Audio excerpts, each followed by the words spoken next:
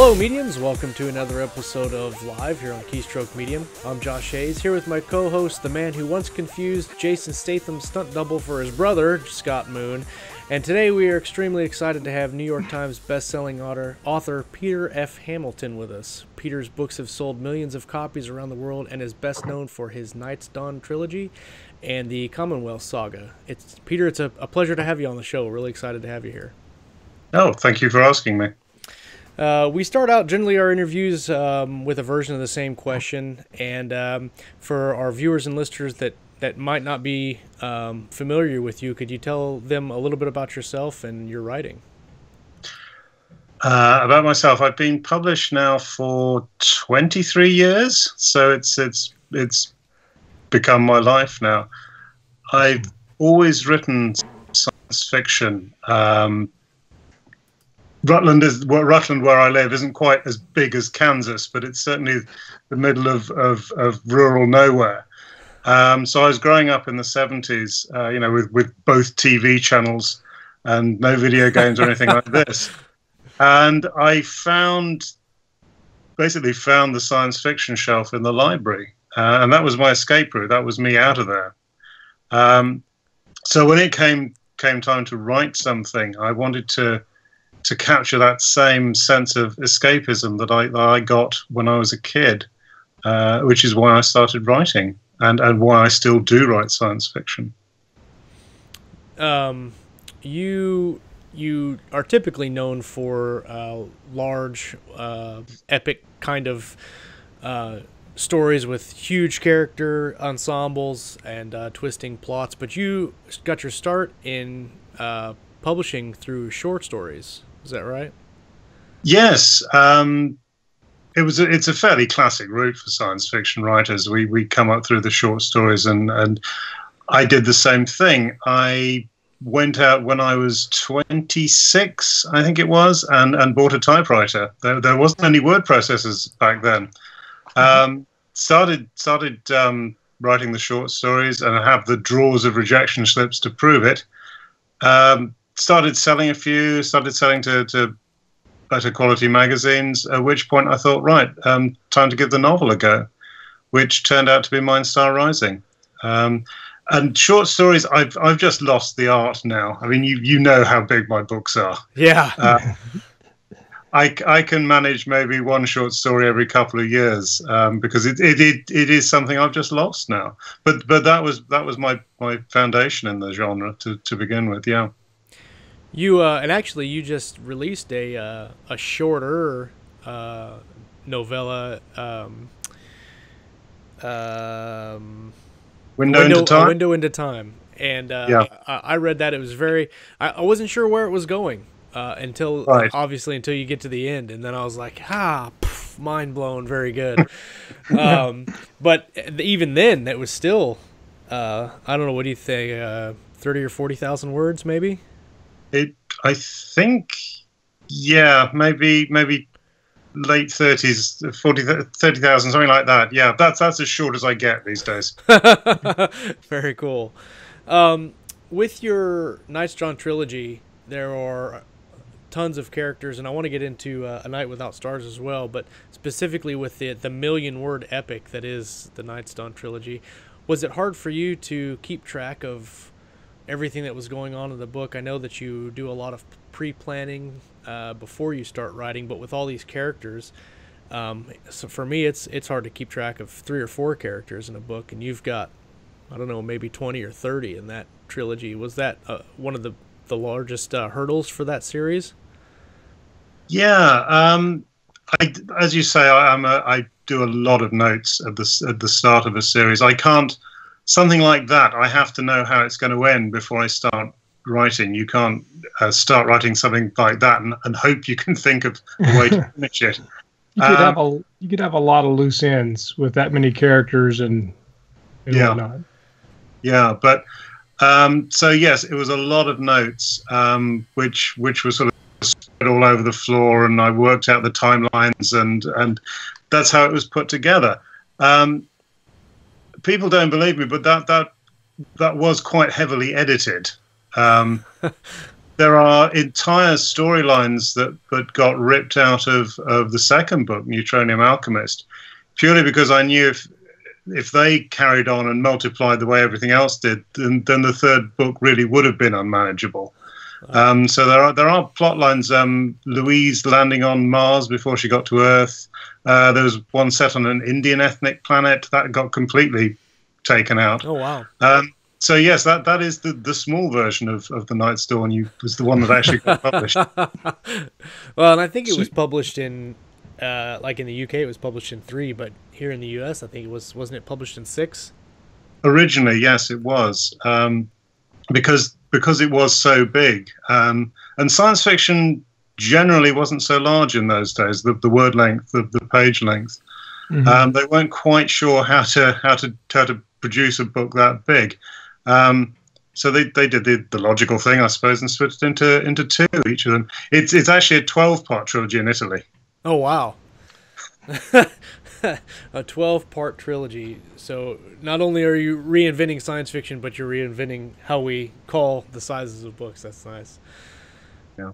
So who makes the decisions on where to make those divisions? You divide it into 12 parts. Is that something that you and your editors work together, or do you already kind of have an idea for what makes the most sense?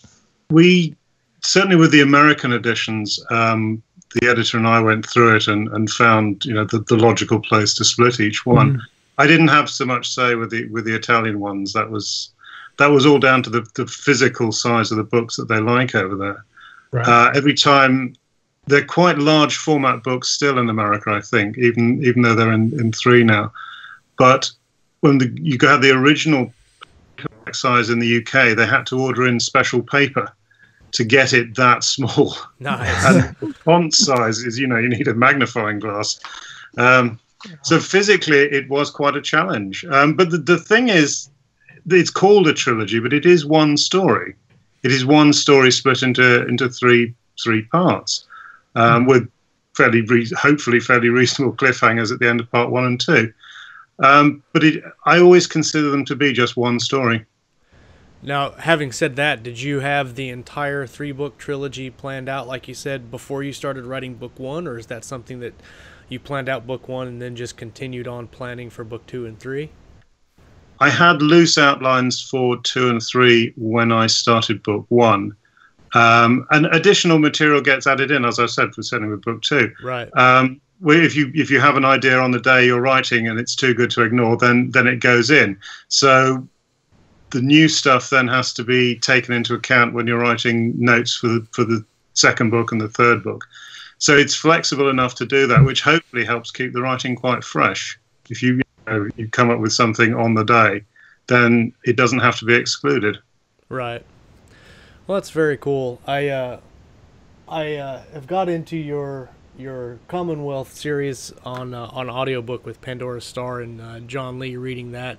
And I got, we mentioned before that we started recording, I got Scott started on your work through Pandora's Star, which I think is probably my favorite novel, space opera genre-wise, just because of how vast it is, and you hit so many different things. It's not just a strictly speaking, like, military science fiction novel or an investigation novel, or you have, like, all these parts rolled into one.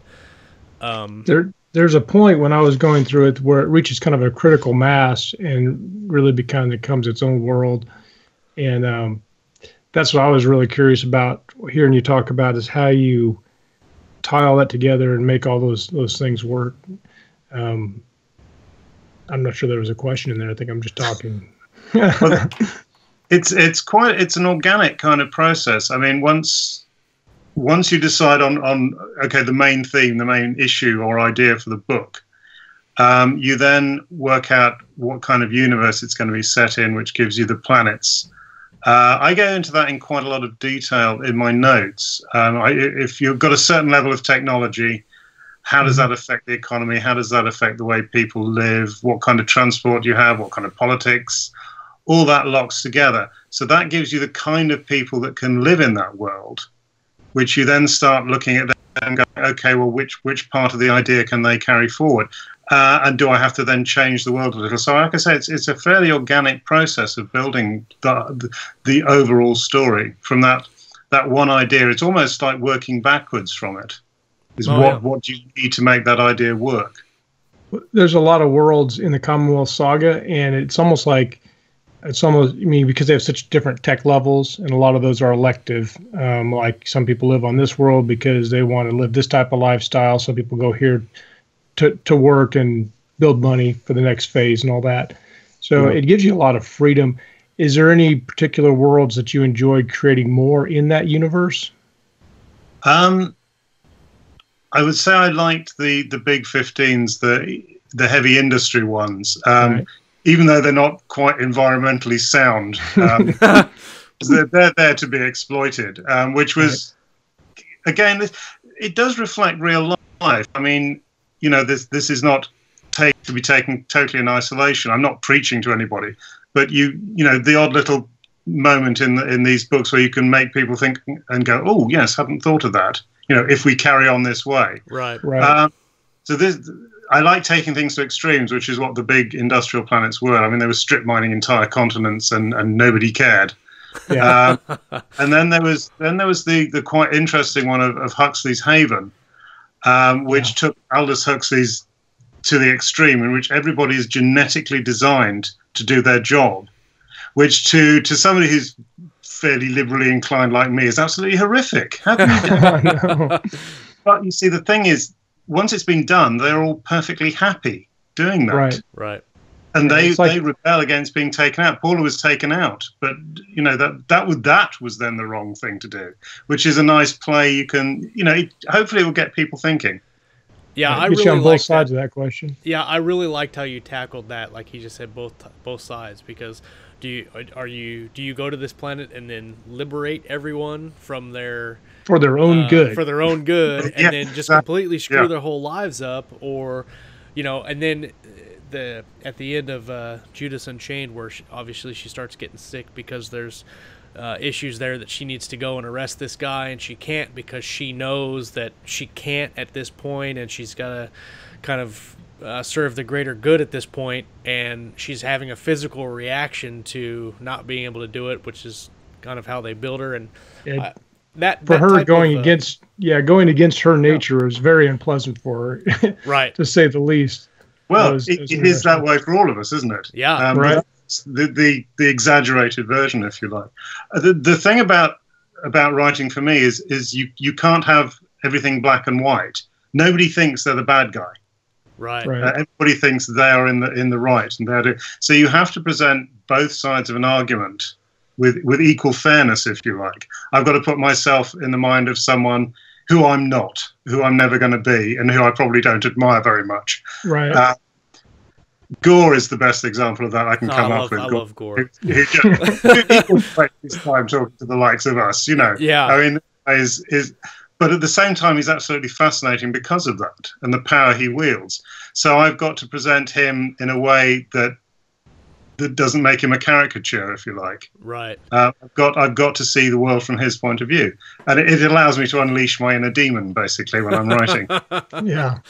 Yeah. Well, it's go ahead, Scott. Go ahead, Josh.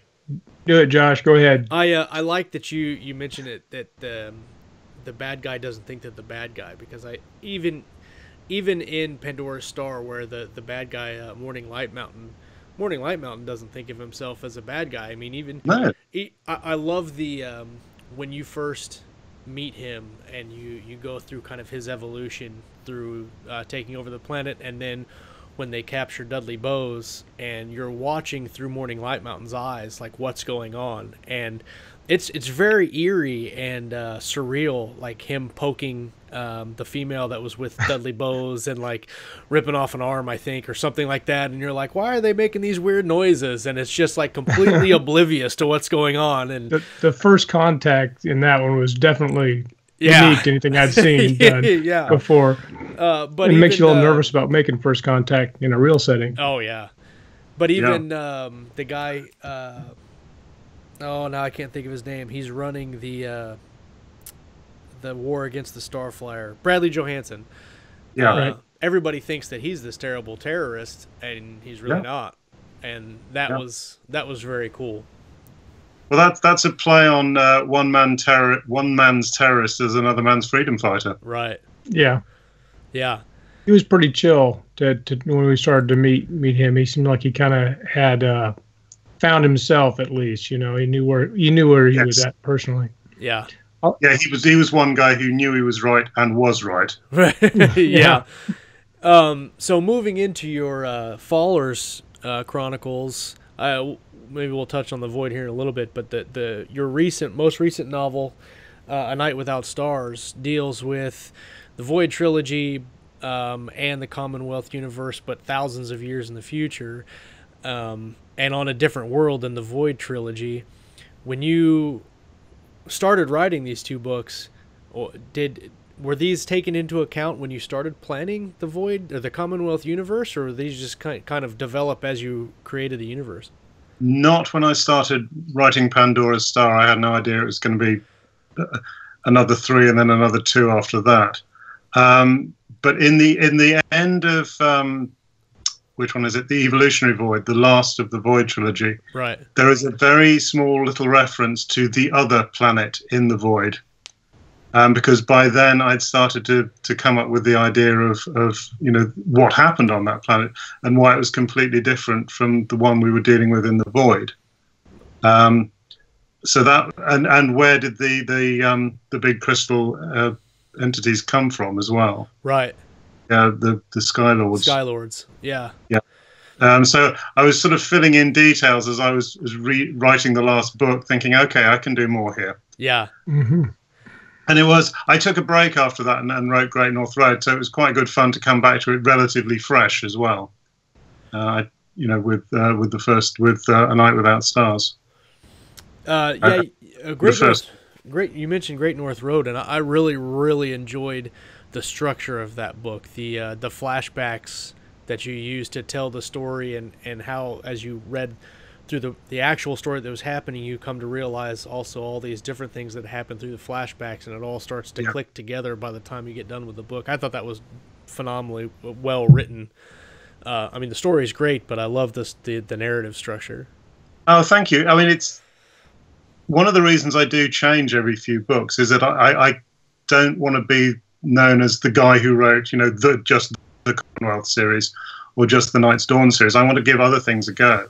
I don't know if you've heard of him over there, Ian Rankin, who writes detective work, a detective called Rebus, who's a Scottish.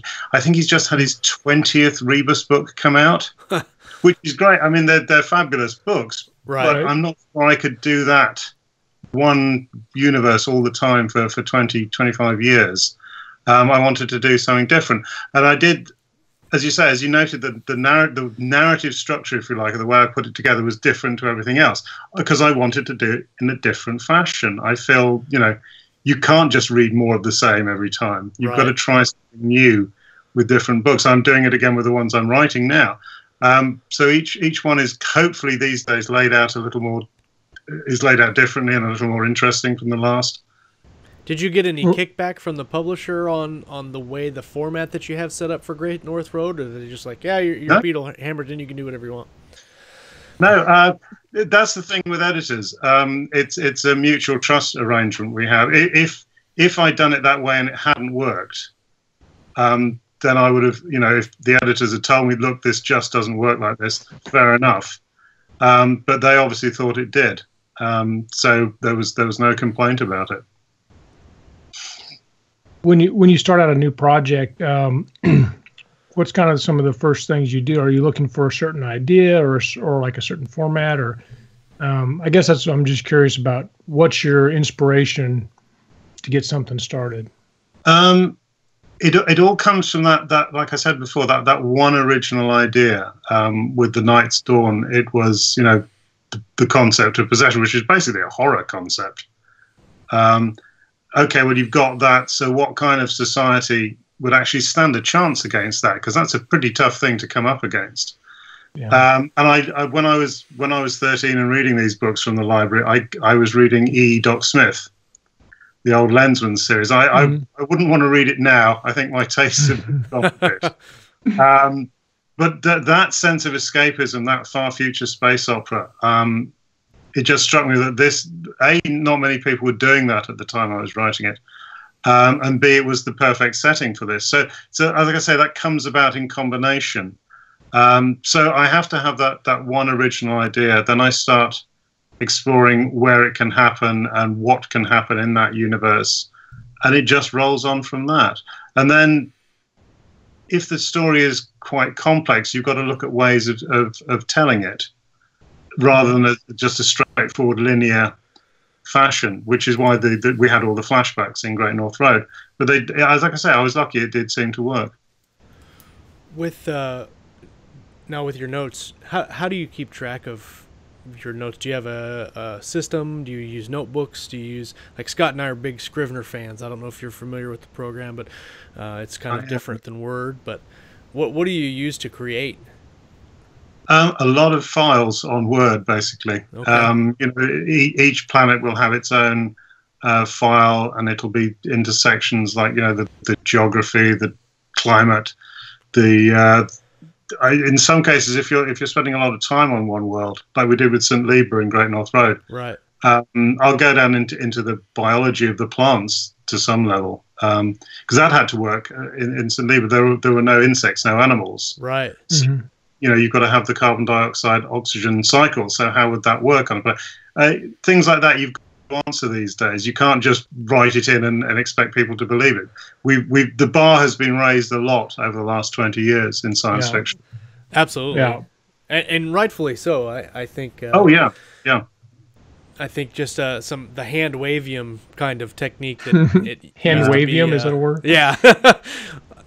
Yeah, the unobtainium material as well was what I liked. That's right. That's right. Unobtainium. So you write in Word.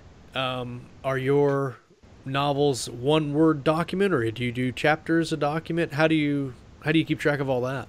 It depends on. Actually, it depends on how big a computer I'm using. Okay. I used to do them on the older computer. I used to do them in chapters, separate chapters. These days, I've got an iMac which just handles the entire thing in one file. It does take slightly longer to get into the file to start with, to open it. But but once you're there, these days nothing matters. Right. So memory these days is nothing. It's not a problem for anybody. That's a big document when your computer is struggling to open it. Right. Yeah. When I first started writing, I used a typewriter, but I also used a computer called a Tandy 1000, which it had I think a 1 megabyte hard drive, and everything was on 5.25 floppy disks, and you had to. The disks, yeah. This is what we had. Probably the equivalent of that was the Amstrad over here, and you backed up everything every night, and that was drilled into me for about 5 years, and I still do it. I still back up religiously every night. You got to. Oh yeah. I want to ask you, while we're talking about how the craft of your putting together a story. There's a video of you on Facebook. It's Pan Macmillan did an interview series with you, and I've done a lot of studying of your work just because I am a writer and I try to learn and I study how writers actually physically write. And in this video, I could see you writing a story, and I'm not ever sure if it was something that got published or whatnot, but it kind of reminded me of like a snowflake type method story where you go in and you write the bare bones and then you flesh it out a little bit more and then you flesh it out a little bit more. Is that kind of how your writing goes from page 1, chapter 1? Do you just kind of go... You must have seen the bottom of the current page where I will... Everything above that would have been fleshed out perfectly. And then if I've got one or two ideas, or if I'm having if characters are having an argument, I'll make the bullet points, if you like. Okay, yeah. The sequence the argument comes in. Right. Then I will flesh that out with proper dialogue. Oh, very cool. So, yeah, it's and then it gets.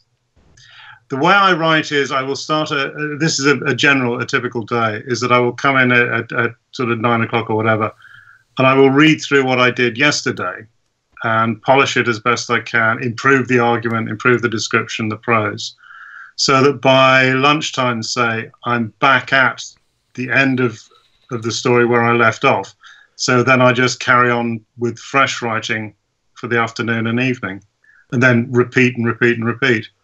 So this question of first draft, second draft, third draft, I think word processing, for me anyway, has kind of eliminated that.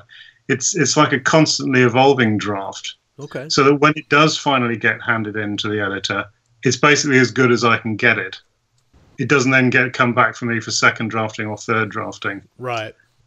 Well, by that time, your editor should know like the basics of your story probably, and where you're going with it and all that. By the time they get that file. That's an interesting way to put that, because I'm talking about with Josh, I've wondered sometimes about how to call something. Is this a first draft? Because it's not really done as a first draft. It's really like the 15th time I've gone to this section of it and things like that. You said something about how you develop the argument. Is that like a theme or a point or an element of the story that we can talk about? Which argument? The one in? You said you work on the argument of the day's writing. I was giving an example. If the characters are having an argument, okay, each got to have their point, and so it's the sequence you put the points in to counter each other and try and trip each other up, that kind of thing.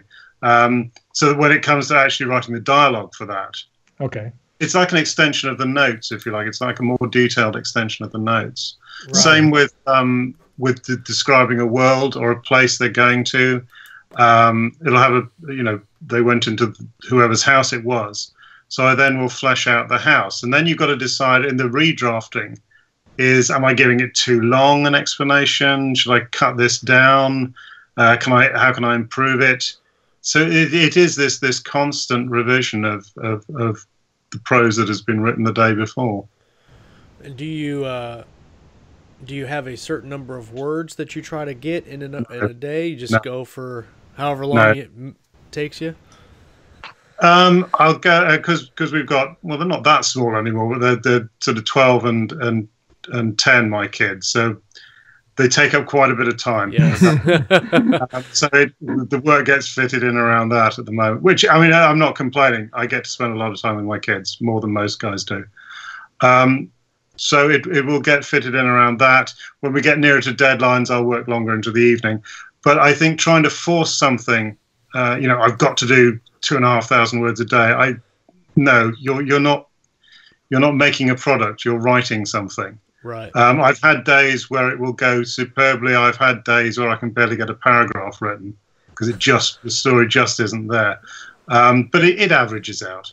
I tend to measure it in kind of hours. Just keep hacking away there, and eventually it will come good in the end.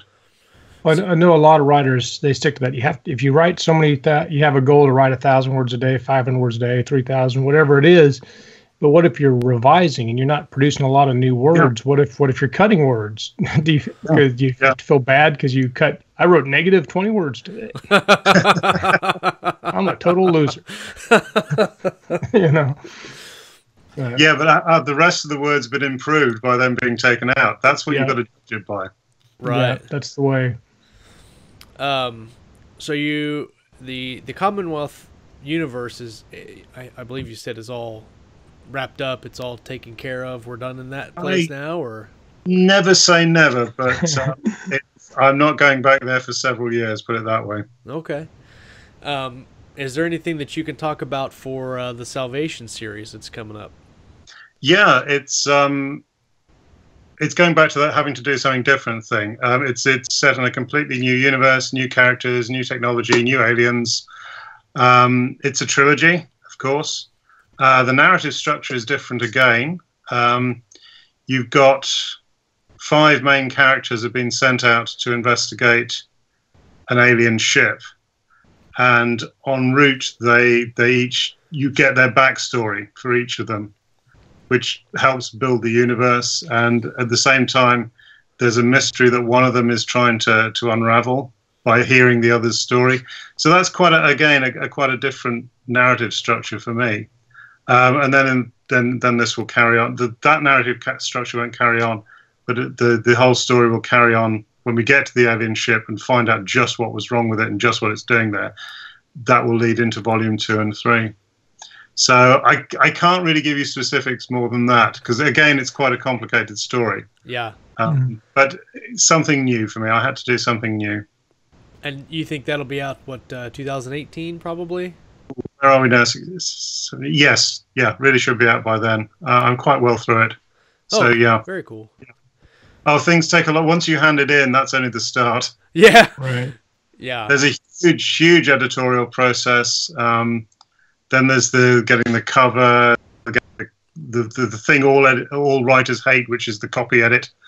And then there's the second copy edit, because I've got to go through the American and the British ones. By the time it reaches publication, I really hate that book. It can feel like work after the 30th time through something, looking for the minute details. And you're cross-eyed looking at it. Well, that's very interesting. How many editors do you normally work with on a project? I will work with the British and the American editor. They both the manuscript will go out to both of them. I'll get notes back from both of them, and I will combine the notes and write another single manuscript from that, which then goes out to both of them again. And by that time, hopefully there are very, very few, things out of place, and will only be a few sentences need changing. Then it goes into copy editing. What are those? Do you ever want to take your American editor and British editor and put them in the same room and just let them just duke it out? Let's get this resolved once and for all. That method, yeah. It's an idea. I'm just throwing it out there. I mean, maybe a possibility for the future. Most of them the comments are fairly similar. So in that case, you know they're probably right. But again, it's this question of trust. I trust the editors. They are professionals. You, as an author, you get far too close to what you've written when it finally leaves your desk. Right. So I do tend to rely on them for their opinions about this section is too long, this one doesn't make sense, you've done this wrong, explain this more, all that kind of thing. It's essential, basically. So you don't get his eyes were blue here or green here. These are content issues that they're helping you see where the holes are at in your manuscript? No, the different coloured eyes and hair is all mainly down to the copy editors. The editors catch a lot of it, but the copy editors will catch stuff like this. No, the editing process is more about whole sections, and there was a party in Great North Road thrown by a prince, and I wanted this to be the most decadent party you could go to ever. And both notes came back saying, yeah, we get it. We don't need 30 pages of one party. We get the point.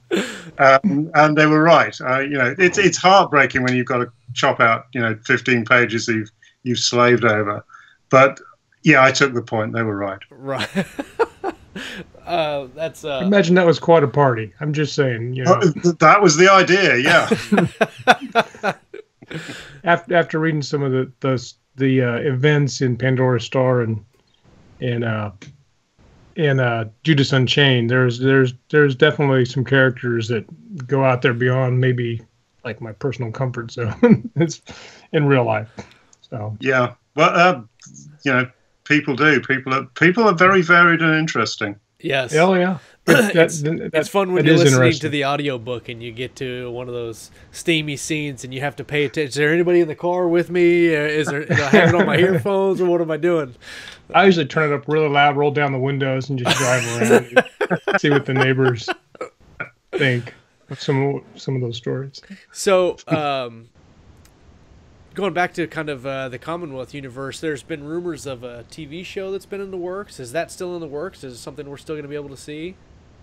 Yes, that's still in the works. If you'd asked me a year ago, I would have said yes, that's in the works, and yes, that's still in the works. There really is a place called Pre-Development Hell.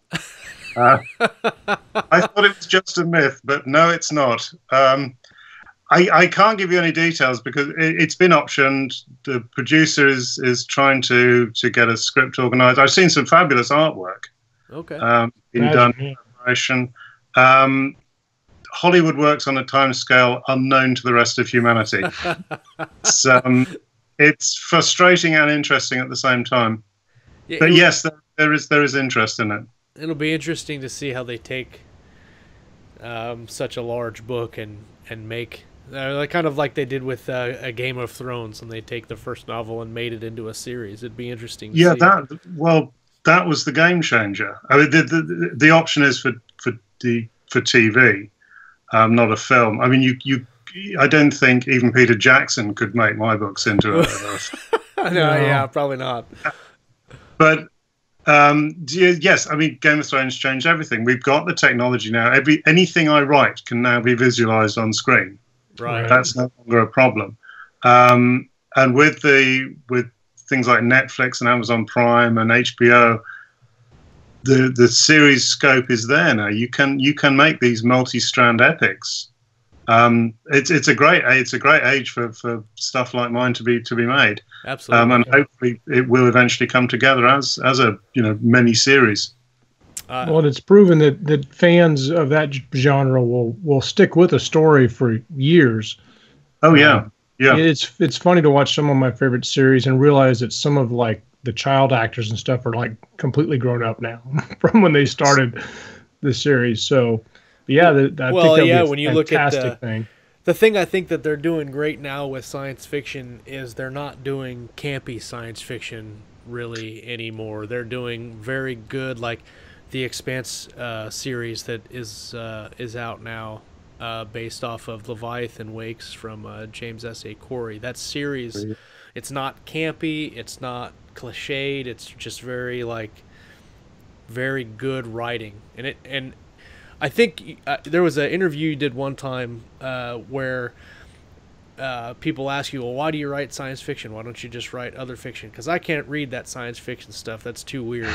And your response was, well, if you don't understand what's going on in my book, then I've failed as an author to convey the story, because it should be just pick it up and read it, and you should be able to understand what's going on. Yeah. Right. And I think that they've done a really good job with The Expanse and a couple of other science fiction series just to put you in the story. And it doesn't matter whether it's spaceships or dragons, just to tell the character story. Yeah. Yeah, that's a big argument I have with some of my writer friends is how much should you hit the ground running?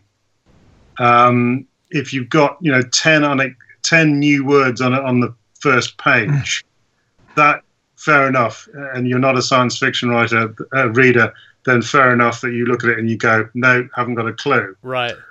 I do prefer to lead people into a story a little more gently these days.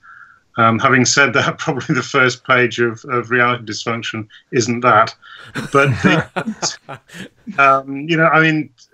Great North Road starts off with a snowstorm above Newcastle, right, and then detective fiction. Yeah, that if you've not read science fiction before, that is a good way to lead people in. Yeah, okay, absolutely. Well, I get the storm. I get they found a body. Oh, that's interesting. How did they do? And then bring them in that way. It's kind of a learning curve that's more accessible to somebody who's new to the genre. Then in that case, I mean, the worst thing for me is if you've got to have a glossary at the back. Right. If you've had that, you haven't written it properly. If you want to and science fiction is all about ideas. If you want to introduce a new idea to someone, don't hit them over the head with it. Lead them to it gently. Make it obvious what is happening. My opinion. I mean, there are many types of science fiction out there, many ways of writing it. But to me, that is what I aim for, if you like. Right. This come on in and I'll show you wonders approach. Yeah. There you go. I do want to mention here that's kind of off subject. You not only are you very successful in your writing, but you give back to the writing community as well. Specifically, Scott and I are part of a Facebook group, Space Opera, and we have a space opera writing group. And every quarter we do a flash fiction 1,000-word competition, and you judged the summer competition, which was very cool to see the feedback you gave to the finalists in that competition. Do you ever see yourself doing that again, or? I believe I might have been tapped up for another one coming up fairly soon. Oh, yeah, nice, very cool. Yes. But that's a part of what I like about the community, if you like, of science fiction. I mean, going back to when I started, the editors of magazines, certainly of science fiction magazines, if you can send in unsolicited stuff, and they would comment on it, and they would tell me, this bit doesn't work, that bit does. They didn't get paid for that. Right. And I'm sending in stuff for years and got this free advice. And if you go to conventions, you can approach other people in the field and have sensible discussions with them. And so this is just, to me, this is just naturally part of what the science fiction community is. I have no problem with it. Yeah. If there were 20,000 page stories, 20,000 stories might be a little different at a time, but I can do this easily enough. It's not a problem for me. I know that being on the Facebook page, it's a very popular thread. People get very excited about it, and I don't know, the excitement is fun to watch, even if you can't participate in it. Yeah, that's another thing. I mean, we've got communities like the Space Opera Facebook page. There's so much science fiction out there, and so many people interested in it. It's a good time to be a science fiction author. Yeah. So we're kind of coming to the end of the program, but for any aspiring authors that are out there watching the show or listening to the podcast, do you have any nuggets of inspiration or wisdom that you could share to something that author wisdom is a rare thing. I'm sure everyone who's writing will have heard this before, but just keep writing. That is the best way you can learn for yourself how to improve. Just simply the art of looking at writing, looking at what you've done, reading it through fresh, going on to improve it. It's a constant thing. You're not going to go from 0 to 100 in a year. These things take time and they take practice, and you've got to stick with it. Would be my advice. Fairly simple, but actually very real and essential. Absolutely. I agree. Well, Scott, do you have anything to add? You would ask me that. I thought there was going to be no trick questions. Come on, putting you on the spot, Scott. I know.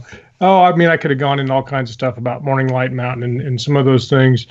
But see, questions.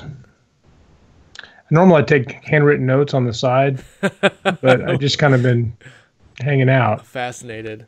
And stuff. Oh, I was going to ask earlier, it's not a huge groundbreaking question, but I'm assuming you're a big fan of trains and stuff like that. There's a heavy... Not huge. Al Reynolds possibly is your man for trains. Okay. Yeah, I mean, we got a rail line through the town I grew up in, and we would just, I was growing up just after steam engines had finished, right. But they still had that fascination for me. I think every kid has, the train set. So yeah, I do that, but I'm not a fanatic about them. Put it that way.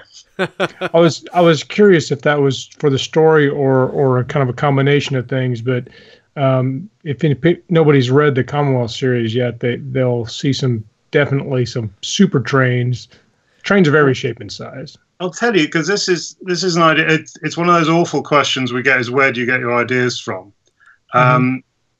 Which is unanswerable. But there are some things that actually inspire you and make you think, and how can I do a fix on this? Because the UK is an island. Right. You can't travel to another country by land. Okay, you've got to take a boat or a plane. You've gone there. There's no easy border. And then we built the Channel tunnel to France.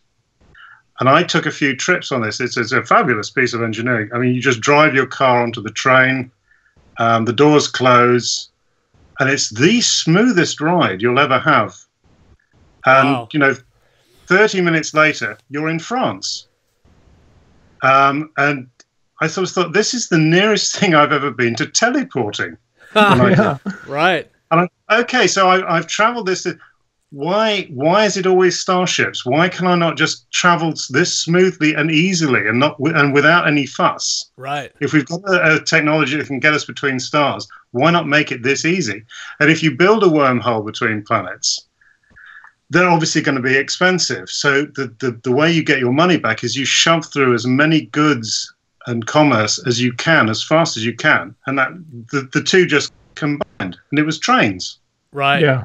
That is where the whole system came from. It came from a trip to France. You That is know where what? the whole came from. I really enjoyed that aspect of the Commonwealth, because it's, when you think about it, well, if you could build a wormhole, why would you put it in space where you have to deal with all the the difficulties in getting radiation there and all that stuff, radiation, no air, but then you put it on the ground and walk through it. It's a phenomenal idea. I would never have thought about it, but it works so well in the story.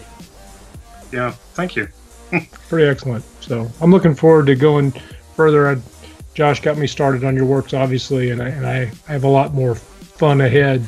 But yeah, no, I don't have any questions. To answer your question, Josh, I'm just Awesome. enjoying it, hanging out. Well, Peter, it was a blast to have you on the show. Thank you so much for coming on and taking time to talk with us. We really appreciate it. Everybody that's watching on YouTube, thanks for watching. If you're listening on the podcast, we appreciate your support, and we'll see you guys on the next episode. Take it easy.